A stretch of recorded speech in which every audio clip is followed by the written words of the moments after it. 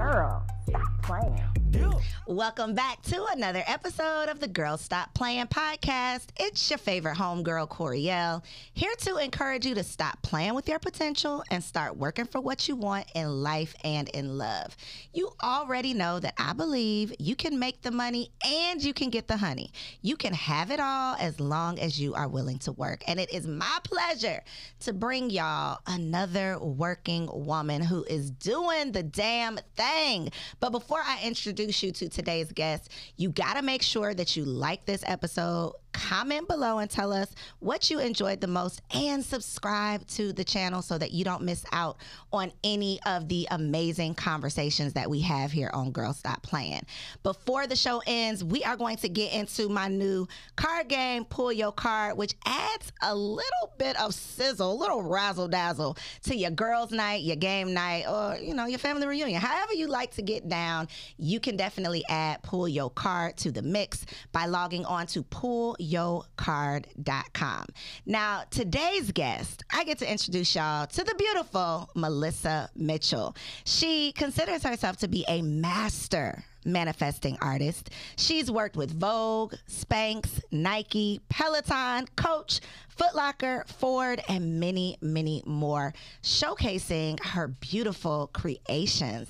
Welcome to the show, Melissa. Thank you for having me. I am. Look at her, y'all. I'm talking about, I'm like, I can't just wear something plain. I mean, I'm not as colorful, but I had to put on a pattern or something because I knew you was going to show up and show out. Yes. I love it. On brand, always. The name of your business, I didn't want to butcher it. Okay. Think about the letters A, B, and L. So ABL. It's French. Really? Yes, it's French. Oh, that is not what I was going to say at all. You going to say ABLE? I was going to say Abeille is what I was going to say. So it's French. The real way you say it is Abeille. Okay. But I'm from Miami. Yeah, I say ABL. Got it. There's a meaning behind it. It means honeybee in French, and Melissa means honeybee in Greek. Oh. So my parents are very intentional about naming me Melissa because my dad was studying the productivity of bees. And little known history fact is that bees are not supposed to fly. Wow. Ergonomically, they're too heavy, but they don't know that. They just know they got these wings and they're going to fly. Them. And so I was always little when I was small. My dad was like, I became a bee over time. And so the naming was so important to my family. I was like, when I have my next business, I will pay homage to both my parents. So I named it ABL. Love that. Okay, so I'm glad we started that because my little confusion just gave y'all a little lesson. I love that. The intentionality is everything. So we were talking before we started the show about the fact that you are my soror. I am. You are a fellow HBCU graduate. She went to FAMU, y'all. Y'all know I roll my eyes when I say FAMU. But she be at all our stuff. She married a rattler. And she asked me about homecoming. I be hating on FAMU. It's a friendly hate, though. Yes. It's a friendly rivalry that TSU has. Shout out to Tennessee State University. But we have a friendly rivalry. I think it dated back to like the Atlanta Classics and all of the things. But I have to say, nobody does it like FAMU, especially here in Atlanta. We don't y'all play. Y'all little FAMU or whatever y'all play. They don't play. Y'all don't play. And the school spirit, the school pride that y'all have. Like, I asked her, was she going to homecoming? She's like, what do you think? What? Did you wake up this morning? I be doing? Yeah, like what else do you have on? Do you have braids in your hair? I love it. So what made you? And you said you're a Miami girl. Yes. So being from Florida, I feel like that probably influenced your decision to go specifically to FAMU. But what would you say was like your motivation to pick a HBCU and then to pick FAMU? Well, I'm a third generation rattler, so my great uncles were drum majors. My dad was the first DJ. That's why I love. Well, you ain't have a choice, huh? Well, I did have a choice. I applied to Spelman, to Clark, and to Howard, but my dad was like, I mean, you can apply where you want to. We going to homecoming. If you're getting in my car, this is my first stop and my last stop. So I was like, let me go where all the cars stopping. But I fell in love with FAMU over time, and I fell in love with how my father was in love with the university. Seeing anytime we had anything, and this is back in the 80s, anytime my dad had a project or an idea, he made a phone call, because back in the day, you couldn't get on Instagram. He made a phone call, and it was nothing within a few days to have everything put together from calling a rattler. And so fast forward to 2000, when it's my time to apply, I didn't have a scholarship. And so I was like, well, I guess I got to go somewhere else. So my dad said, no, we're going to drive to Tallahassee. And we're going to talk to somebody. So we talked to the president of the university. He said, get that baby some money. We sat in the office all day. And he said, no, we're going to give her a full ride. So whatever she needs, she'll be taken care of. When it came to housing, we made a phone call. When it's time to the sorority, my parents came and set me out for probate. And so FAMU has been in the fabric of just who I've become. And even today, I mean, if I come out with anything, I can guarantee the Rattlers are going to help me sell it out. So this, again, this is what I love. So when I say it's a friendly hate, I be hating a little bit because I secretly wanted to go to FAMU. That was too expensive. Your girl couldn't get no in-state tuition, so I had to go where the scholarship dollars was at. But when it comes to just the connection that y'all have, the little be out days y'all be had, all the things, the little big be out days. Okay, you know when people hate, they gotta say the little be out your days. Little friends. Yeah. But y'all really do it, and the relationships. It does not end when you graduate. Like the connections y'all have, the support you have. So when it comes to you as an entrepreneur, you know, the business that you've established, how would you say, you know, attending an HBCU, because everybody out there is not going to have the privilege of going to FAMU specifically, That's okay. But there are plenty of other HBCUs for you to choose from. Just choose one. Or FAMU. Yeah. Or just go to FAMU. Or just go to FAMU. But my advice when I think about my son is like, I'm not going to force you to go to TSU or FAMU, but you're going to HBCU. You know, that's a preference. There's plenty of them. But how would you say it's benefited you in your business? I just remember my freshman year walking onto the campus and immediately being embraced by staff. Baby girl, your dress too short. Or like, it wasn't like a judgment. It was an immediate, let me make you better. Auntie vibe. Immediately. So if I didn't do well on a test, it was off the record. Like, you know got an F, but you can get if you do X, Y, Z. It's the hand holding, not to coddle you, but to make you better. It's the professors that are off the clock that are still showing up for you at your events, that are writing recommendation letters for other things. That are I remember getting public relations student of the year, and I was like, this lady don't even like me. She said, I've liked you the whole time, but I knew if I was tougher on you, I saw the effect that it had on you becoming better. And so that same teacher, full circle, I ended up meeting her after graduation. She helped me get some things done. And so it really prepared me to be an entrepreneur. There was nothing I couldn't do without word of mouth. I was running campaigns. I was a campaign advisor for friends. I was a historian. And now when I do my media stuff for Instagram and all these different social media things, I know how to do it because I was trained with those tools. And so in HBCU, specifically FAMU, has taught me to own the room. Don't be afraid to stand out, obviously. Speak very eloquently, speak directly, and just know how to maximize my time.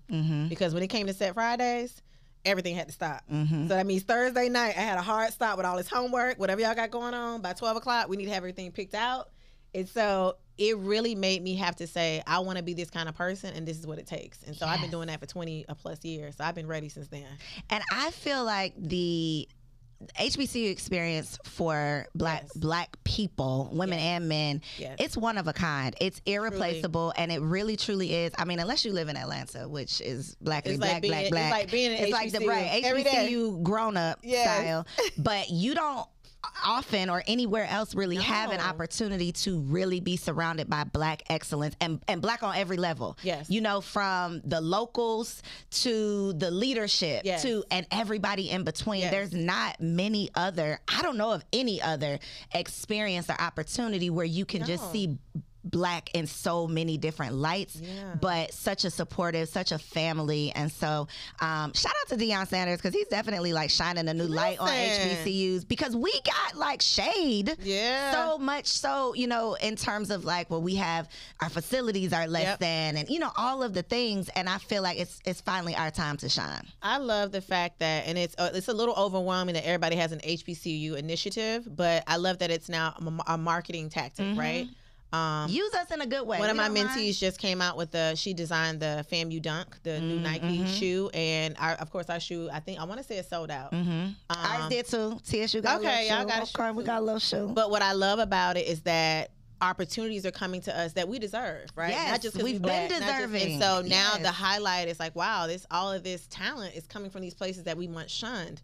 And so we're using it to our advantage, you know, because I talk to my friends all the time. It's like, is it cliche or is it convenient? I said, whatever it is, we're going to get this. We're going to use it, And so I love that now when I went to FAMU, Different World was my show. It still is. And so I couldn't wait to go to the utopian society of where my dorm leader was black, a black everybody, girl. top to bottom. I get to see the sorority stepping on campus. And this is what really happened when I got to FAM. I was like, wow, I'm in a different world. This is exactly what it is. Yes. So it was so exciting to experience that, and now to see, because there's no real TV show now. Right. So now social media is the TV show that they have to look at. And so now kids get to see the AKAs coming out at every school. You see they come out with a fully produced probate. Where back in the day we had to hide behind bushes. Right. Yeah. So now they're getting to know sorors in a special way versus trying to follow them around campus like we had to do. Right. So now it's an interesting way to see how HBCUs are now on a different platform, but in a good way, because you see all the good and the bad. But to see, hey, I can go to this school and get this experience, and now they get to see it in real time. Well deserved. Yes. So have you always been?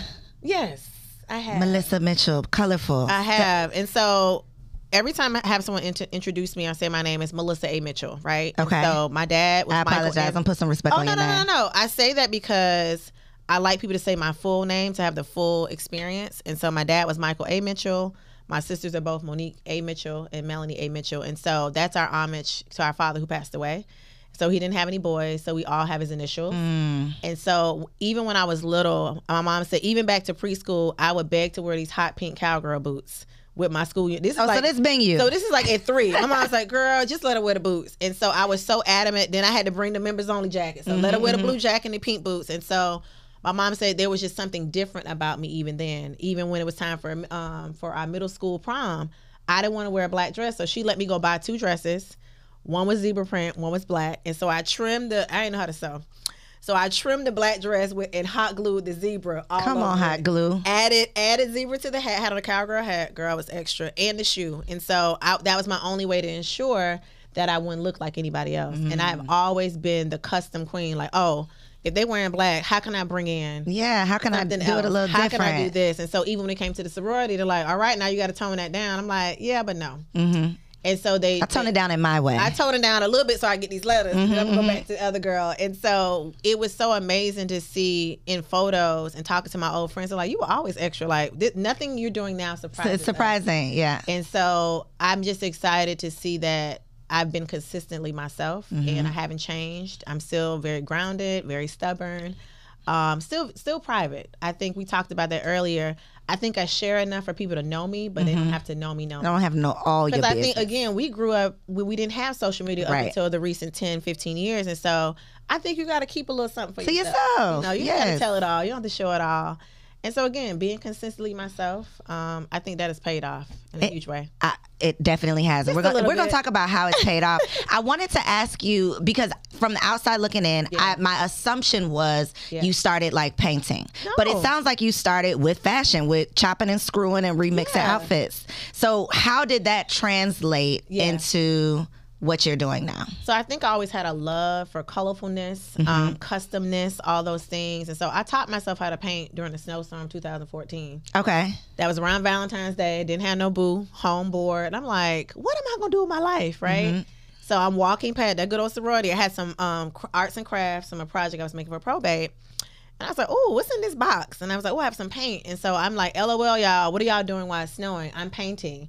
My friend's like, you ain't no painting. I was like, girl, I know. And so I'm like, literally just, this is real time, doodling on wood, doodling on pieces of paper. And people were like, whoa, this is like a thing. You might need to start selling this. I'm like, this?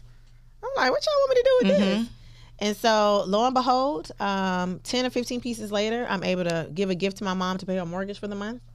And shut up, off of selling paintings. Selling paintings. And so gradually I began to sell more and more. And I said, man, I need to figure out how to wear this stuff. Because I, like right now, my hair has conditioner on it.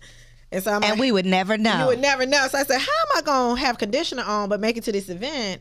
And so I said, oh, if I get the art on fabric, I could wear it. And so that aha moment just really woke up my whole life. And what year was that? What year was the aha moment? 2016, 17. And so that was the year that I said, one day Lupita will wear my head wrap. Come on, Lupita. And so I blindly DM'd her stylist. I was like, you know. Oh, you were serious? Oh, I was like, no, if I'm going to believe God for it, I'm going to move. And so he DMs me back from London. And he was like, oh, she would love your stuff. I'm like, wait a minute, this Lupita. He was like, yeah, you DM me, right? send her the head wraps. She shows up in Vogue magazine. Vogue. The rest is history.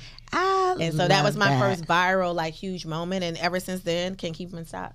Okay, so I think I kind of know the answer to this question, but did you ever deal with the doubts of people who were like, but how are you gonna just do this? Yeah. Because I think a lot of times people can know you're great at something. People can love what you're doing, but they still can't connect the dots that this can be the way that you earn your living, the way that you make your name. So what were some of those tougher times, if there were any? The first person I had to convince was myself. I couldn't believe that I could just be an artist. I just quit my job in February. Shut up. I was still working a full-time job. Shut your mouth. Past 7 years. Like, I just quit, right? Wow. And okay. so, like, 2 days after I quit, I'm like, okay, now what? Yeah. So what am I supposed to do now? Like, and I was super anxious because I am the oldest child. My dad is not around. So if anything goes wrong, it's you, my mama, right? And so I'm like, Lord, don't make me a fool. I done told people, okay, quit your job. Okay, so now what? There's no steps to that. Right. So I quit my job, and I'm like going through the motions, because when you quit, of course you have a plan, but even though I had money in the bank, it still felt like, what about insurance? What about this? And so fast forward, maybe a few weeks after that, I go and donate some artwork to another HBCU, Clark Atlanta. And so a friend of mine was there from Atlanta Influences Everything. And he's like, man, you a good person. I'm like, yeah, I'm good. You know, I need some money. You know, in my mind, I'm like, yeah, but what does that equate to money? He was like, I need to introduce you to somebody. I'm like, oh, how you look? He's like, no, not a man, but like a friend. I'm like, okay, cool. I get into a text thread with one of the lead managers for Foot Locker. And so he's like, well, just send me your stuff. You know, I'm like, oh, here we go. Just send me my stuff. I'm like, okay, I ain't gonna never hear from them. He's like, man, I'm thinking something happened. He's like, can I call you really quickly? It's like Sunday at 2 or 3 o'clock. I'm like, what do you want? He's like, you got something special. And he's like, I don't think this is a normal, like, local thing. I think you need to be a global partner. So by that Monday, I signed a deal with Foot Locker a few weeks after quitting my job.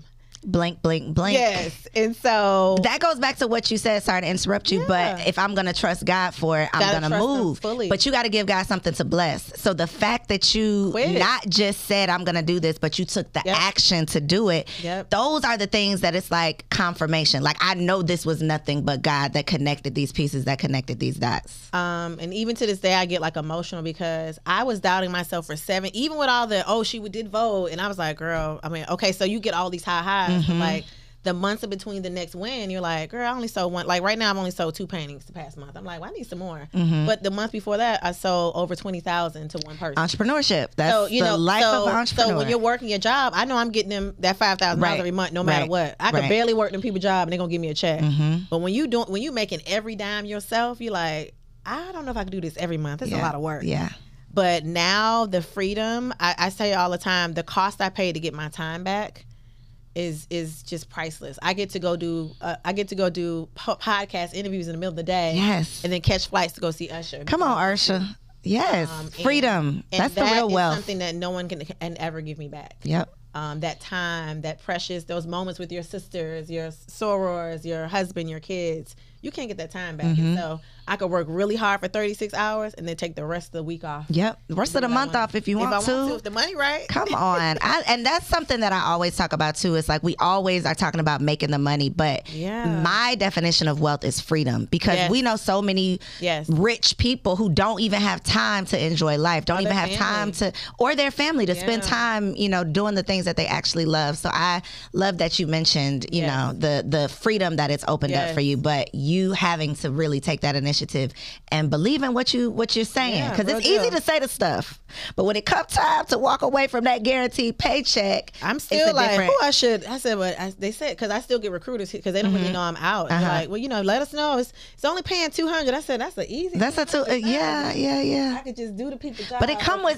with some other stuff. It's you some shackles now. And then they want you to not do nothing else. Exactly. The handcuffs. Yeah. So you said you've always been confident enough in yourself to be different. You've always wanted to be, custom and stand out from the crowd.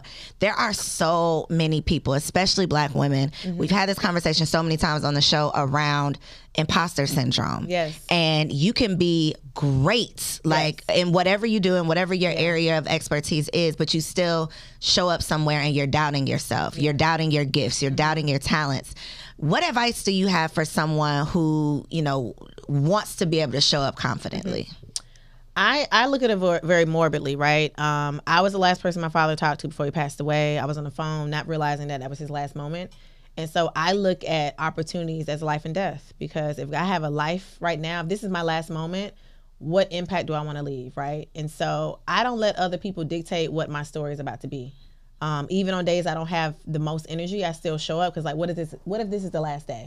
Do I want to show up in a hoodie and be sad, or do I want to say, hey? Do you ever show up in a hoodie? I've had a hoodie on this week. Okay. My hair looked a mess the other day. Okay. That's why I got a hair wrap. But even then, my energy still fills the room. I was on set yesterday. They were like, you just so full of energy. I said, girl, if you knew the week I had.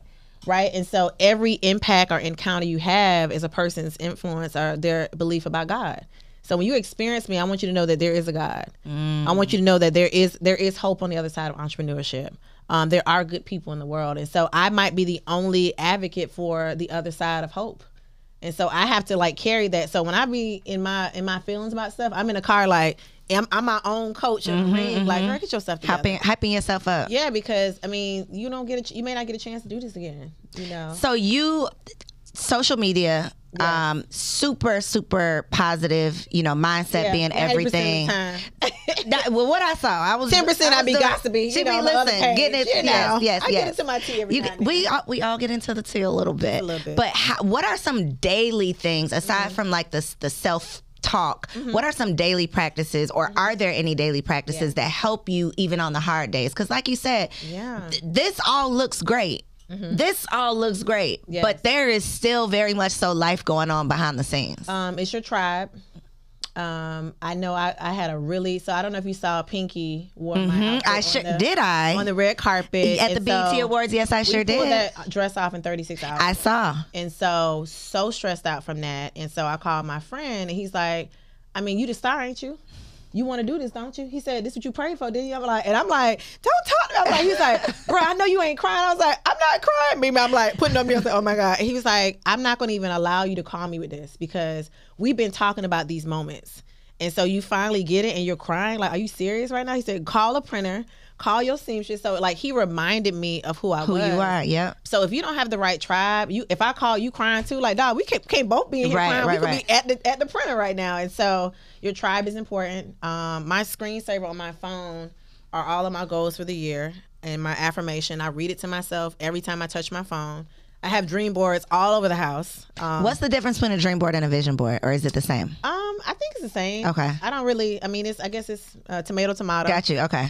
It's my dream, but my vision, you know, to put it in semantics, is what I see, but what I'm going to touch. So it's almost like my goal board. Got you, okay. Because I'm going to do these things, right? It's not a dream at this point. I'm going to have these twins. I'm going to marry this man. Come on, twins. I think so, because I was around some kids the other day. They was talking a lot. I was two for one. You cannot be two for one. Let me tell you. I was like, do I really want twins? Yes. So I have. Kind has twins. Oh boy. So okay. So we're voting for no twins. No, we're voting for twins. Okay. We're gonna touch and agree. So reminding myself of my vision all day long. Working out in some, even if it's a 10-minute ride on the Peloton, or if it's just stretching, or just cutting like I ride in the car in silence sometimes. Like I want to hear my heart breathe. I want to hear my chest going up and down. I want to hear myself breathing.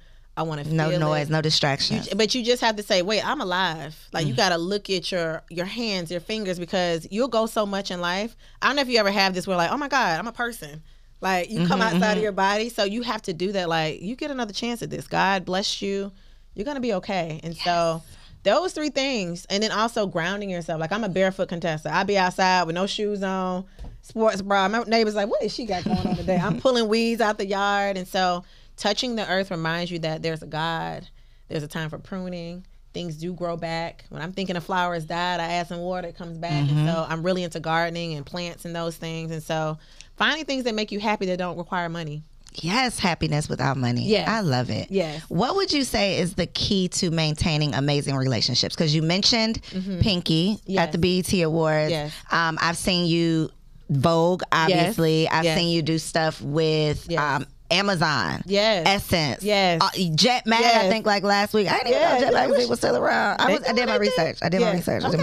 But I've seen you doing all the things, and I know that a lot of those opportunities come. Well, not a lot. All opportunities come through people. Blessings come from God, but they come through people. I know that to be fact. So how do you connect, maintain, and sustain those relationships?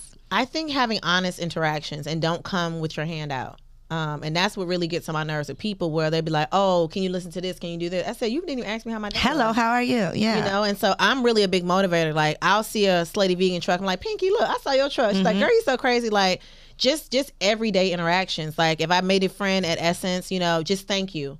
I'm a big affirmation person. My love language is, after gifts, is affirmation. And so I'm always like, girl, you look really good today. You're like, oh. And so leaving those positive interactions with people, you'll always be top of mind. I'm also a gift giver. I have something for you. Come on, gifts. I got something for you too, girl. Oh, look at us. And so I'm a gift giver. I'm loyal. I'm honest. I don't just take things just because they come to my doorstep. I don't take every interview. I don't take every deal. And so people respect that. Like, wow, she could have made a lot of money with them, and she didn't bow to that. And so really saying, like, they see my character outside. I'm consistent. I've been on the same thing for 8 or 9 years. Like, if you go to my post all the way to 2000, that's tough. That's a thing. It's consistency. Yeah. And I think a lot of entrepreneurs, like, as soon as they don't see the results they want in 30 days, they're like, okay, I ain't doing this positive stuff no more. I'm back to selling drugs. And so they don't stay the course. And so I've stayed the course. And people are like, wow, I've watched you. The first thing people said, like, I've been watching you. I'm like, who, me?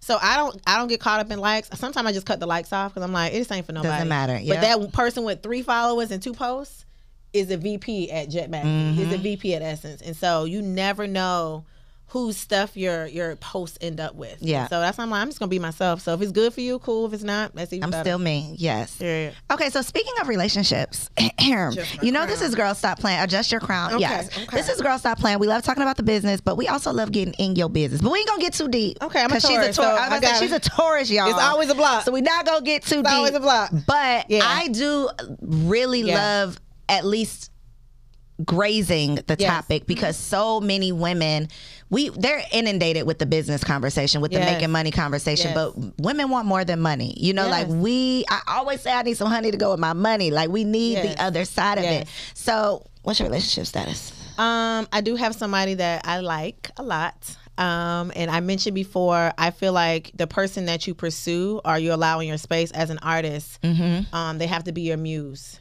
Because when I'm creating, I shouldn't come home and feel stressed out about your energy being there. And I'm really big on, I have never had a housewarming, because I didn't want people in my house warming my house. You know? It's already warm. You know? And so that made this warm. Yeah, this is warm. It's always warm. And so I think we talked about earlier, if I had to choose other than the word peace for my relationships, it has to be an inspiration. Because I want to draw from what the relationship gives me. And so I should feel inspired to do more. I should feel inspired to want to be more as a woman. I should be inspired to want to have your children. I should be inspired to want to build with you. And so if I don't feel those things, and you usually feel that in the first interactions. And my friends always complain about dating. There's no one here. And I said, well, your confession is ain't no good man. Why you think it ain't no good man? I meet somebody every time I leave my house. Because I do believe who you meet is a reflection of who you are. So it may not be the husband that I need, but I meet someone all the time. And so I'm never discouraged about, girl, ain't no men out here. I'm sorry, there's plenty of men.